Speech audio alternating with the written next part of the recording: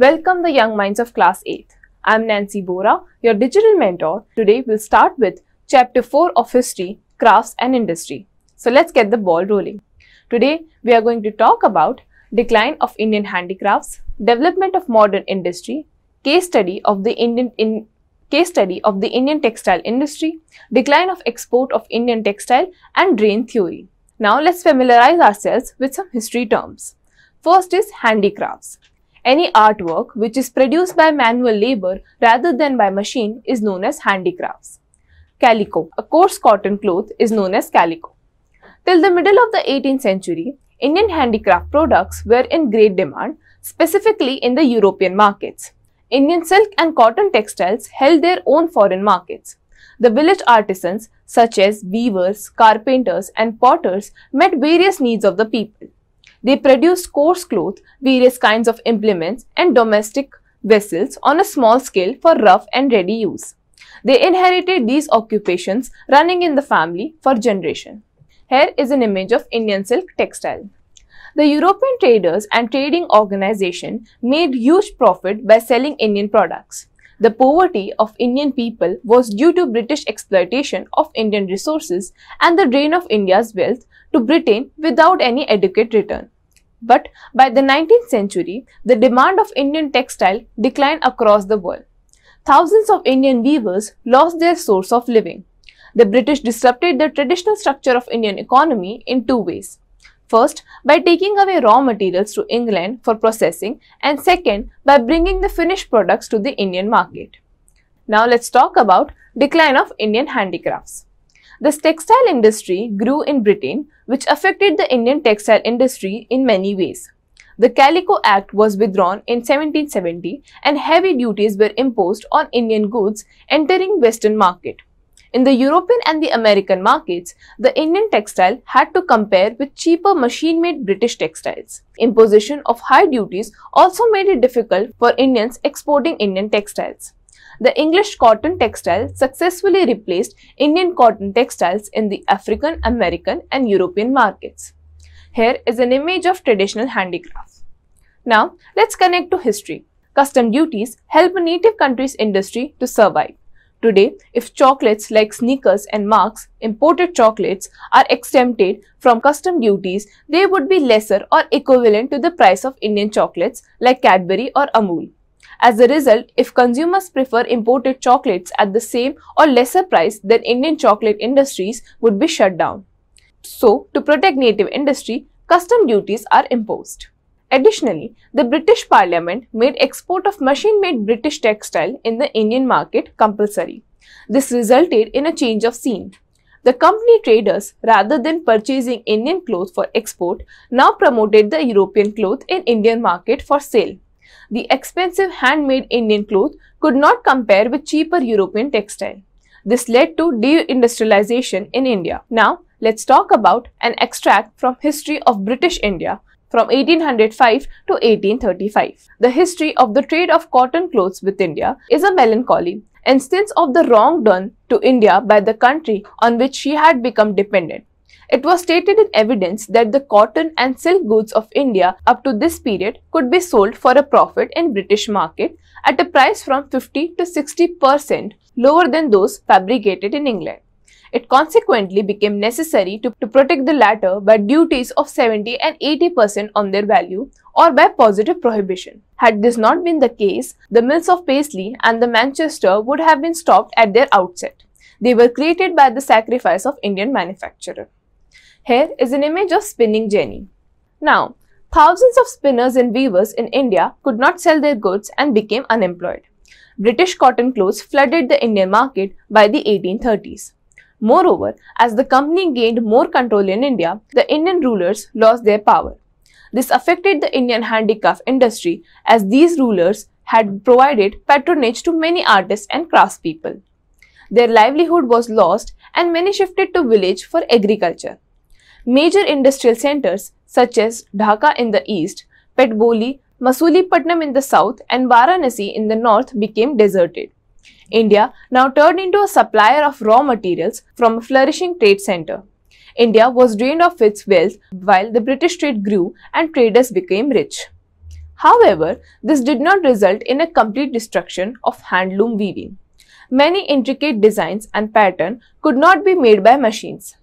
Demand for some traditional clothes was still high among the rich as well as the middle classes. Additionally, the coarse cloth used by some Indians for rough use was not being made in British mills. Later, the national movement also helped in sustaining the traditional cotton textile industry in India. Mahatma Gandhi promoted charkha as a symbol of self-reliance and the use of khadi and urged people to boycott clothes made in English mills. Here is an image of a charkha. Now, let's talk about decline of export of Indian textiles. From the beginning of the 18th century, the wool and silk makers in England were jealous of the popularity of Indian textile and started protesting against the import of Indian cotton textiles. In 1720, the British government passed a law banning the use of printed cotton textile called chintz in England. At this time, the cotton textile industry was just beginning to develop in England. The manufacturers were unable to compete with Indian textiles. They wanted to sell their goods in the country by preventing the entry of Indian textile. The Parliament prohibited the import of all dyed cloth, which was followed by a complete ban on the use of printed calicoes in England. Here is an image of a cotton mill in England. As cotton industry developed in England, the industrial groups pressurized the government to impose duty on cotton textiles coming from outside so that the goods manufactured within the country could be easily sold. At the same time, the industrial groups viewed India as a vast market for their mill-made goods. They persuaded the East India Company to sell British manufactured goods in India. The machine-made goods were so cheap that weavers could not compete with them. Now, let's connect to history once again. Even after the rise of modern industry in the country after World War I, the process of deindustrialization of India continued. It meant a fall in the percentage of workers in the agricultural sector. In the years 1881 to 1911, the proportion of the working force engaged in manufacturing, mining and construction fell by half from 35% to 17%.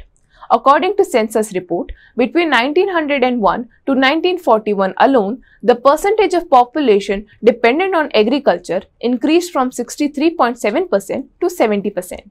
By the middle of the 19th century, the weavers faced a new problem.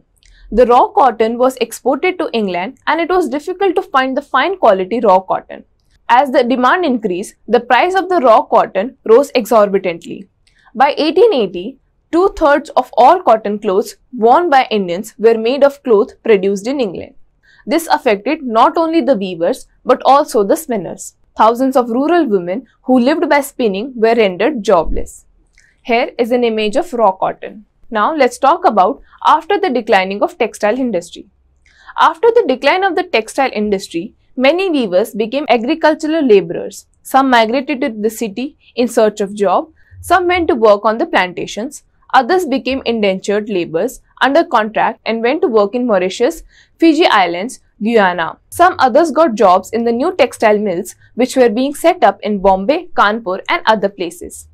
Now, let's talk about development of modern industries. Growth of Indian industries took place around 1850s and 60s, though very slowly. The British wanted India to always remain its colony which could be exploited for furthering of British interests. As an effect of the Industrial Revolution in England, in India too, indigenous craftsmanship was replaced by a modern and mechanized industrial system. The British improved the plantation industry for their own gain. Cultivation of food crops was replaced by cash crops like indigo, tea, coffee, jute, cinchona, rubber, sugarcane and oilseeds. In Bihar and Bengal, indigo was an important plantation crop. It was used to dye clothes.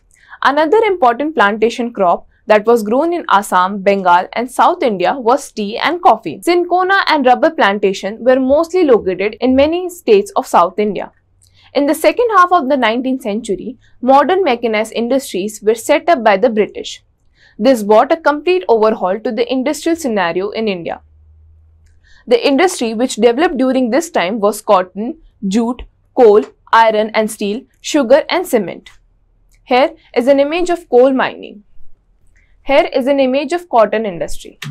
Now let's talk about cotton textile industry.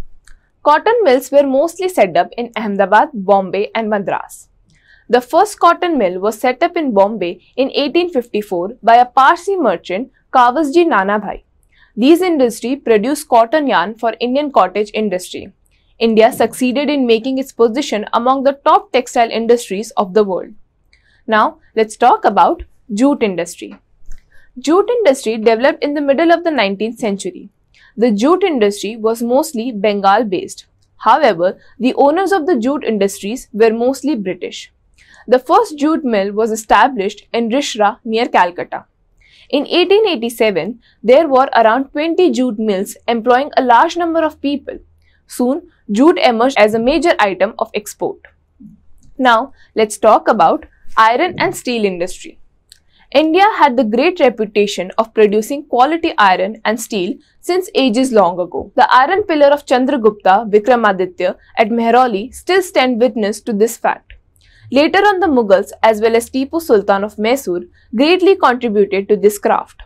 It is said that Tipu Sultan's sword, which was made of high quality steel known as boots, was a great terror for the British. Here is an image of Tipu Sultan's sword. But in the 19th century, the art of smelting iron was on the decline because of the loss of royal patronage and the laws made by the foreign rulers. In more villages, the furnaces fell into disuse and the production of iron came down drastically. The forest law prevented the people from entering the reserve forest. Then how could the iron smelters get wood for making charcoal which could be used in furnaces? Thus, they were forced to abandon their ancestral craft of smelting iron. However, under the colonial rule, the iron and steel industry, one of the basic industries, had a humble beginning. In the 19th century, its production was limited to only 35,000 tons in the early years of 20th century. A significant step was the formation of Tata Iron and Steel Company, TISCO, now Tata Steels, in the Singhbhum district of Bihar in 1911. The World War I provided a big opportunity to carry out the expansion of its plants. Various factors helped the TISCO to expand steel production during the First World War. Firstly, as a result of the war, it became quite impossible for the British government to send their steel consignments to India. Secondly, now all steel that used to be produced in England was required to meet the demands of the war material that was essential to save Britain from the onslaughts of the German forces and their allies. Thirdly, TISCO was asked by the British government to produce shells and carriages wheels for the war. Fourthly, forced by circumstances, the Indian Railways turned to TISCO for the supply of rails. In this way, according to an estimate, by 1990, the British government was forced to buy 90% of the steel manufactured by TISCO. As a result, within the next few years, TISCO became the biggest steel industry within the British Empire. Soon, many other steel companies were established in West Bengal and Mysore also. The excessive demands created by World War II further encouraged the industry, and by 1939, a good variety of iron and steel products like pig iron, finished steel and steel ingots began to be produced. Here is an image of Jamsetji Nusarmanji Tata, the founder of TISCO. Now let's talk about other industries. The cement industry was also established around this period.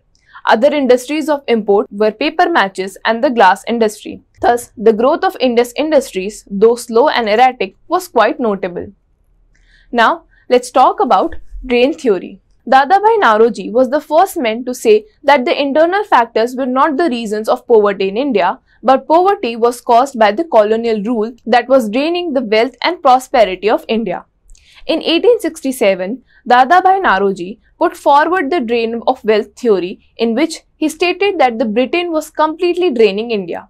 He mentioned this theory in his book Poverty and Un-British Rule in India. He also stated the loss of millions of pounds of revenue to Britain.